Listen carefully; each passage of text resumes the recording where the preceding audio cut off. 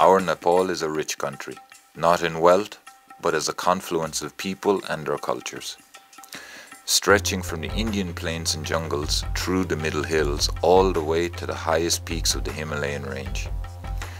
It is estimated that around 125 different groups exist here. Some indigenous, others moving through the waves of wars, invasions and migrations that has happened throughout history around the Indian subcontinent and the Chinese and Tibetan plateaus to the north. The making of this documentary took us along the Nepalese border with India, searching through what remains of the old dense jungles that Kipling wrote so much about, searching for the history and remnants of the Tharu tribe and their disappearing culture. Their culture has been existing from Stone Age times, proven by recent archaeological excavations in the district of Dang, heartland of the Tharu people since the beginning of records. सन् 1883 देखि 1895 सम्ममा जर्मनकी पुरातत्त्वविद गुडरन कार्बिनसले गर्नुभएको अध्ययनले त्यहाँ डाङ्गु उपत्यकाको विभिन्न ठाउँहरूमा मध्यपाषाण युगका ढुङ्गे युगका भनौं विभिन्न औजारहरू फेला पारेका छिन् 2038 सालमा दिल्लीराज शर्मा सरले पुरातत्त्वविद उहाँले गर्नुभएको अध्ययन सर्वेक्षणमा बिजौरीबाट पालिसदार ढुङ्गाको बन्चहरू फेला पार्नु भएको थियो त्यसबाट पनि भन्न सकिन्छ कि थारूहरू नेपालको प्राचीन आदिवासी हुन् किनकि त्यो समयमा तराईमा बसोबास गर्ने भनेको थारू आदिवासी नै हुनुपर्छ. Being an ancient culture predating all modern religions, Tharu society is heavily connected to the land, nature and elements. They are an animist tribe. Even with the influence of the Hindu culture on all sides and the amalgamation of all Nepalese tribes by King Prithvi Narayan Shah in the 18th century, the altars and places of worship in Tharu homes and temples are still adorned by the deities of their animist culture. थारूहरूको पूजा घरमा पस्दा ठ्याक्कै उल्टो भइदिन्छ. त्यहाँ तपाईले कुनै हिन्दू देवताहरूको मूर्ति कुनै फोटो पाउनुहुन्न. थारूहरू सुरुवाती अवस्थामा प्रारम्भिक अवस्थामा प्राकृतिक पूजक थिए, कुलदेवता पूजक थिए. हाम्रो थारूहरूको सबैभन्दा ठुलो देवता भनेकै गुरुबाबा जुन यो संसारको सृष्टिकर्ता मान्ने गरिन्छ. त्यसपछि अरू देवी देवताहरू पनि छन् जसलाई हाम्रो थारू भाषामा विशेष गरी दैहितहरूको हुन्छ. उनीहरूले घोडालाई मान्ने गर्छन्, घोडालाई पूज्ने गर्छन्. अनि अरूको बटुवा हुन्छ, जगन्नाथ वा घोरवा हुन्छ. घोरवा भनेको थारू भाषामा घोडा भन्ने गरिन्छ, त्यो हुन्छ. अनि साप लिउरी हुन्छ, त्यो भनेको साप हुन्छ. अनि मैया हुन्छ, मैया भनेको एउटा लेडिज पावरको सिम्बोलिक रूप हो. खेख्री हुन्छ जुन कि एउटा त्यस्तो लेडिज हो जुन कि बच्चाहरूलाई सताउने गरिन्छ भन्ने गरिन्छ. त्यो पनि देवताकै रूपमा मान्ने गर्छन् थारूहरूको. अनि बेडको लट्ठी हुन्छ, त्यसलाई पनि पूजा गर्ने गरिन्छ. बाँस भन्दा पनि कुच्चो, कुसको कुच्चोहरू त्यो पनि देवताकै सिम्बलको रूपमा पूजा गर्ने गरिन्छ.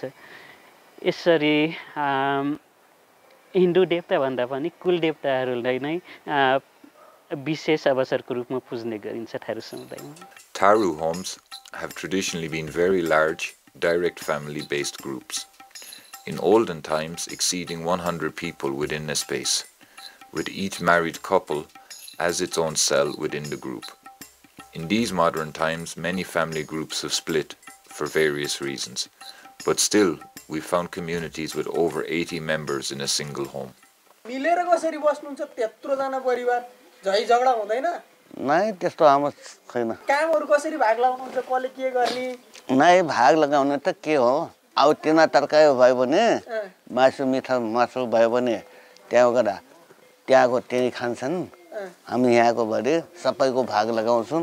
त्यो गरेर बस्ती बाटेर छुटेर खाने. Tharu houses were built with traditional materials of bamboo and earth. One house was for cooking, where one lady at a time would have the duty to cook for all the members. Another house was for storage of grains and harvests, while yet another house was for sleeping. all members together. The homes are designed to always be airy and open to escape the humid, high heat of the jungle. In the main sleeping house, every couple would have their own room to share with their own individual family. Cleanliness was of the utmost importance to avoid diseases and illness. Possessions were always hung from the ceiling to keep the spaces open and clear, and to be safe from monsoon floods. Finally, the walls of Tharu homes are adorned in their own traditional arts, an art style that dates back to the Stone Age. हाम्रो सृष्टि उत्पत्तिको कथासँग जोडिएको कला छ त्यो भनेको अस्तिमकी चित्रकला हो थारू भाषामा अस्तिमकी चित्र नै भन्ने गरिन्छ तर जुन हामी कलरको माध्यमबाट जुन चित्र गर्छौं त्यसलाई थारू भाषामा रचना कला भन्ने गरिन्छ. Their art form is a tradition to Tharus. From the beginning of their history, it symbolizes the creation of the world. This art form mostly adorns the walls of their home buildings and the buildings where their food stores are housed. During the festival season of October, Tharu homes are washed wall to wall in water and mud. And again, the artwork of handprints are applied afresh for another year. चित्रहरू एउटा माटोको भित्तामा अथवा माटोको अन्न राख्ने भाकारीमा बनाउने गरिन्छ जुन कृष्ण जन्माष्टमीको दिन बिहानै व्रत बस्नेले त्यसलाई गोबर माटोले पोटेर त्यसपछि चामलको पिठोले पोटेर एक कोट बनाउने गरिन्छ व्हाइट कोट क्यानभासको रूपमा बनाउने गरिन्छ अनि त्यसमा बोर्डर बनाउने गरिन्छ एउटा आयतकारको बोर्डर त्यो बोर्डर पनि एउटा मान्छेको शेपमा हुने गर्छ जसलाई कान्हा भनेको एउटा कान्हा पछिबाट केही हिन्दू धर्मबाट प्रभावित भएको हुन सक्छ जसलाई कान्हा अथवा कृष्णको सिम्बोलिक रूप मान्ने गरिन्छ अनि त्यसै भित्र यो सृष्टि उत्पत्तिको कथादेखि कृष्ण लीलाको विविध घटनाहरूलाई चित्रण गर्ने गरिन्छ. यसमा यो मकै छ यो मकै यसमा चढाएर मात्रै हामी खाने गर्दछौं. बच्चा जन्मियो अथवा चाहिँ यहाँ के रे कुनै मान्छे मर्यो भने यताबाट हामी निकाल्दैनौं यसलाई नछोएरै हामी गर्छौं हाम्रो यतैबाट निकाल्ने गर्छौं. यो भनेको सबभन्दा स्वच्छ भनेको हाम्रो चाहिँ यही हो. यसमा हामी यो पछाडीको Large family groups have the advantage of being able to do much work together. They can farm larger areas of land, keep larger herds and flocks of animals, as well as manage hunting, gathering, fishing and construction projects without the need of outside help or labor, all while maintaining a strong standard of living. We met one large family in Pandey district who talked about how they had to move their entire home and family from the center of their village to the edge to be closer to their fields so they could protect them at night from marauding animals coming from the jungle. Especially herds of wild elephants that migrate through the year and search out farm crops to eat are especially hazardous. बाघ आए पनि त्यही हो यहाँ गर्दा बाटो छेक्दैन अब गर्दा उतातिर रमाइलो छ यतातिर सबै त हामी छेकिहाल्छौं नि तपाईहरुले छेकिहाल्नुहुन्छ हैन अरे बाघ गोठैमा आएर मार्दिन्छ.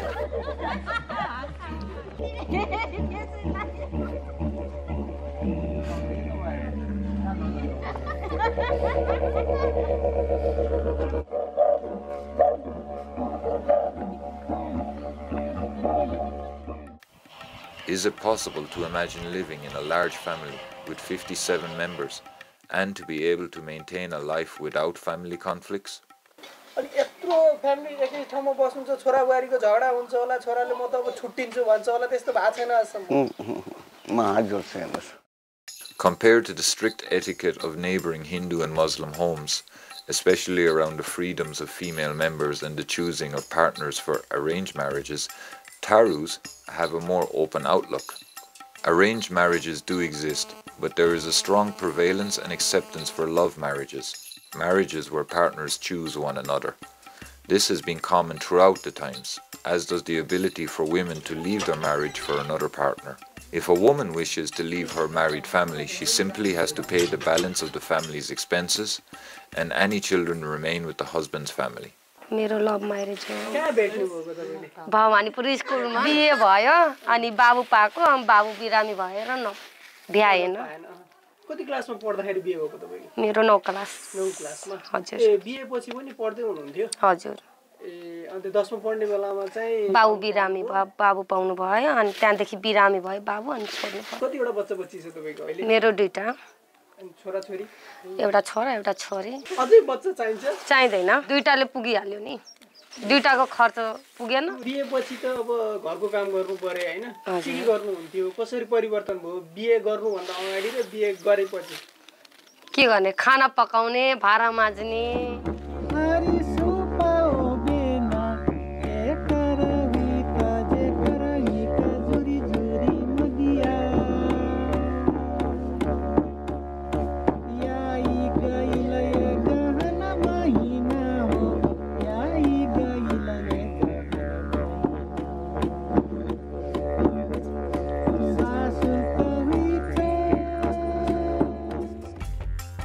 Tharu people have their own New Year time called Mag Sankranti in the month of January.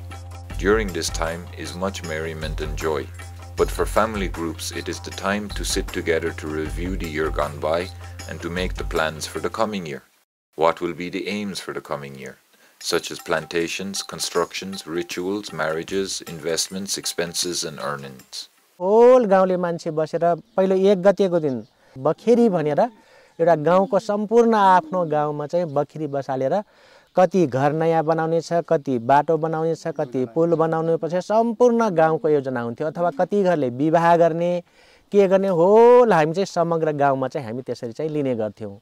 र अहिले चाहिँ त्यो चाहिँ सुस्त सब हराउँदैछ। किन भन्दाखेरि त्यो किन त्यसले चाहिँ महत्त्व दिएको थियो भन्दा कतिपय चाहिँ आर्थिकमा कमजोरी हुन्छ, हरेक बौद्धिकमा कमजोरी हुन्छ, त्यस्ता व्यक्तिलाई सहयोगको लागि त्यसरी हामी चाहिँ योजना बनाउँथ्यौं। A major trademark of traditional Tharu homes is equality between members. Every family member receives equal portions at mealtime. Clothing are bought together and divided equally. Equal division of chores and duties. Earnings are earned and spent together upon consensus. कामको परिवेशमा लिनुहुन्छ जुन अहिले धान हामी अहिले मेसिनले दाइराखेको छ। हिजोको दिनमा हामी गोरुले दाउँथ्यौं।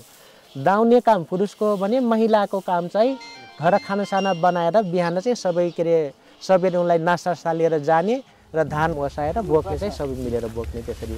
र अर्को कुरो के छ भन्दाखेरि हाम्रो थारू समुदायमा हेर्नुहुन्छ भने कुनै चाहिँ चाडपर्व आयो भनेपछि हामी चिल्लो चिफिल्लो अथवा भनौं मासुको कुरो नै गरौँ। त्यसरी सबै एउटा चाहिँ जन्मेको बच्चादेखि बुढोसम्म सबैलाई बराबर भाग लाग्छ। त्यसले बठा हाल्ने। Around the full moon of October-November time, young girls from Tharu homes perform an austerity ritual called Gauri Puja, where for the whole month they create a worship altar, fasting and praying for a positive future for themselves and their families. The beginning and end is a large gathering of festive quality with music, dance and feasting. हाँ, हम सब के करा ले, बालो बच्चा सब करा ले। तू पूजा करू तो तोर सोतलो सन पुगेलो तो है ना, हमार 4 को बेटा भगवान देले है। अभी पुरुष हईते है, सब कोन ठीक बा। पोता पोती नाती नतनी सब बा। पहला जैसे कई तो लोग सी अभी करे थे कि दूसरी स्टाइल से ना वैसे कर जा। One of the most unique notes on Tharu culture compared to their Hindu and Muslim neighbors is the traditional practice of women being adorned in tattoos. Tharu women wear tattoos for different reasons. A sign of marriage is a major one. Some types of tattoos are believed to be protection from diseases. छोरा मान्छे खोर्दैनन्, खुरेनन्। अगाडिको जमाना छोरा मान्छे नखुर्ने, स्वास्नी मान्छे मात्र खुर्ने। सिन्दूर हाल्नु भयो कि हाल्नु भएन? सिन्दूर अघिको जमाना हाल्दैनन्, हालेनन्, अब हाल्छन्। मात्र खुडे। खुट्टामा मात्रै खुर्छन्। Another interesting reason we found was women believe it to be a type of jewelry, one they will take with them when they die. Another story has it that Tharu women were tattooed to protect them from the wants of early Muslim invaders who became unattracted to the sight of tattooed people due to Islamic tradition. को मान्छेले नबनाएपछि गरे मरेपछि स्वर्ग जान्न थियो गरे। अब यो मरेपछि त यो मासु गली जान्छ, यो हड्डीमा होला, यो लेख्याको हड्डीमा। There are only a few types of ornamental designs tattooed on Tharu women, but from district to district the styles changed along with positions on the body. Ornamental designs tended to revolve around themes from the natural environment: peacock, fish, ponds, trees, flowers, and so forth. The peacock theme is the most common across Eastern and Western groups.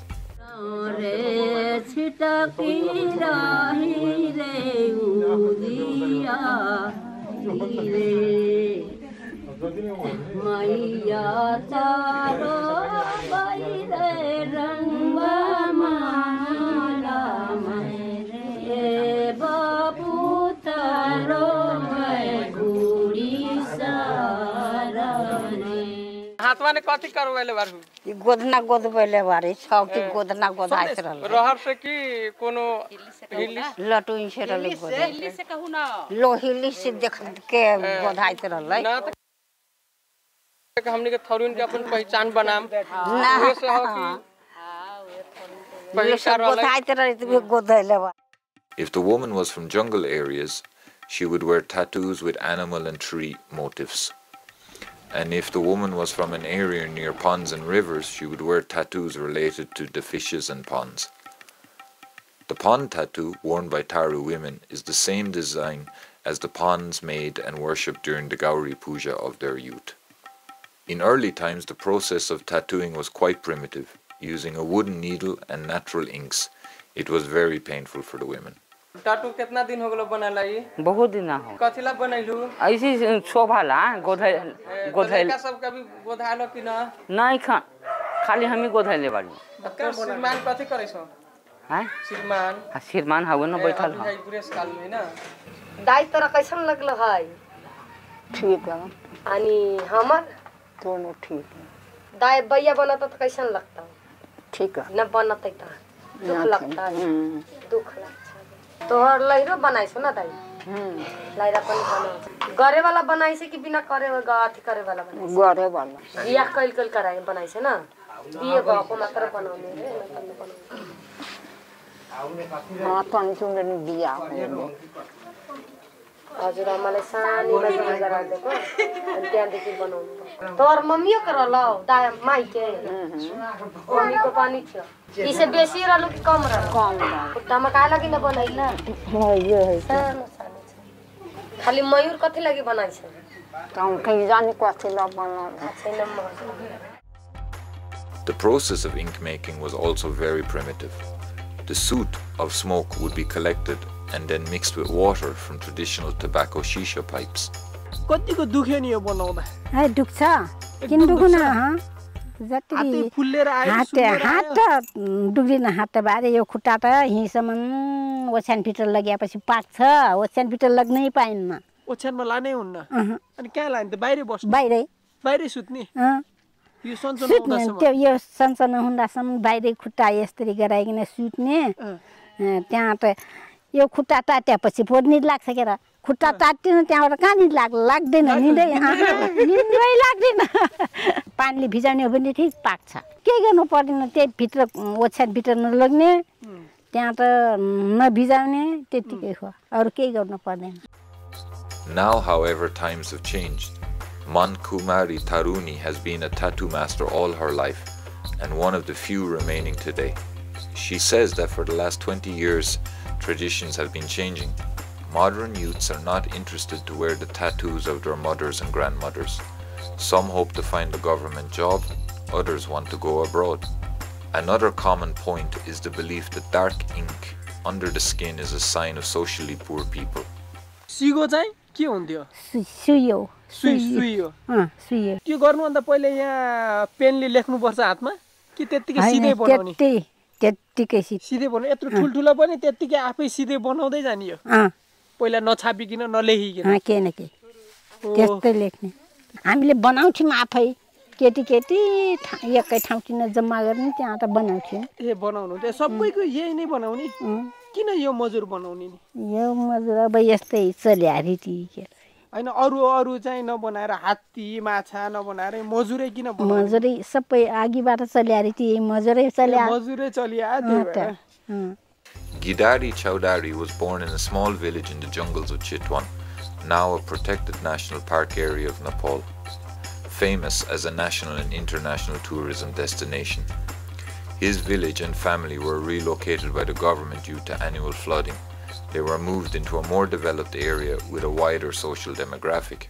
अब यस्तो तपाईको उतापट्टि सबै एकै ठाउँमा जमघट थारू बसोबास थियो प्राय आफ्नो ल्याङ्ग्वेज बाहेक अरु बोलिन्थेन प्राय घुलमुल थिएन त्यतिखेर अलिकति बाहिर वातावरणसँग कुनै अब फेस गर्दाखेरि अलिकति गाह्रो हुन्थ्यो तर यतापट्टि मिक्स बस्तीले गर्दाखेरि सपोर्ट हुन्छ चौधरीको बच्चा चौधरी भाषा नै नजानेको पनि कतिपय सुन्नमा आइन्छ उनीहरुको अब पालन पोषण सुरुदेखि नै अब एउटा सानो अब त्यो बच्चा त हो नि तपाईको एउटा काँचो माटो जस्तै तपाई उलाई सुरुमा जस्तो भाषा सिकायो उले उस्तै सिक्ने जाने त हो नि अब त्यही भएर आफ्नो चौधरी भाषा नि बिर्सिदिए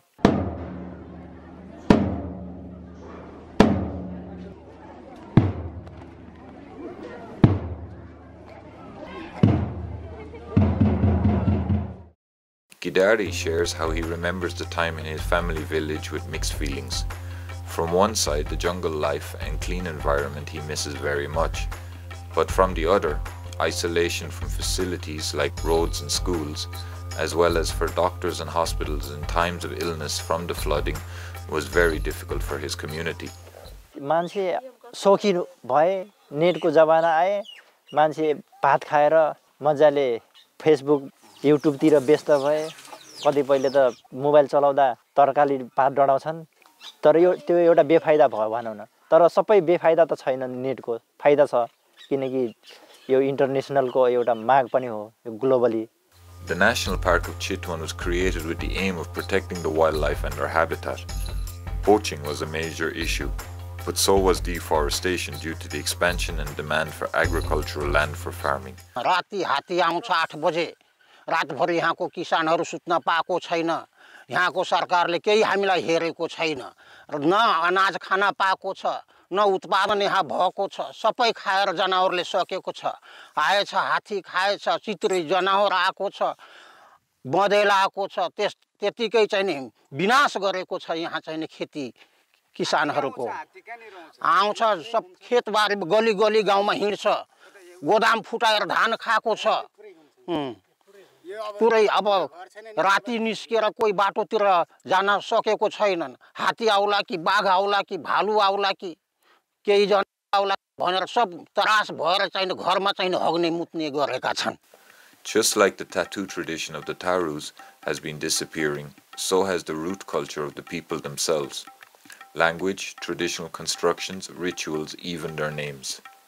Now where traditional modern bamboo homes once stood are modern cement and brick houses. Where once was hunting, fishing and farming grounds of the Tharu people are museums commemorating their history and practices. Even the family names have changed from Tharu to Chaudhary, the name of neighboring Indian landowners. Yo mera punti, yo punta.